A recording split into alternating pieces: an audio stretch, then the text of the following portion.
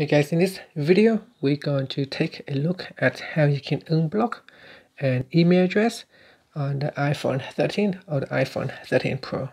So if you have accidentally blocked an email address and you can no longer receive emails from them, then this is what you need to do to unblock it.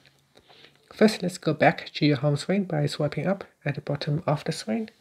On your home screen, tap on Settings, and in here, go down and tap on Mail.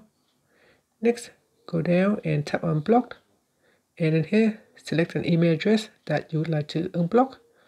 Okay, so in here we can tap on Hold. So I think you can just simply tap on Edit and then tap on the Delete button, and this will allow you to remove the email address from the block list. So tap on Unblock to go ahead, and then tap on Done, and that's it. So that email address has now been unblocked. And finally, you can swipe up to go back to your home screen. Thank you for watching this video.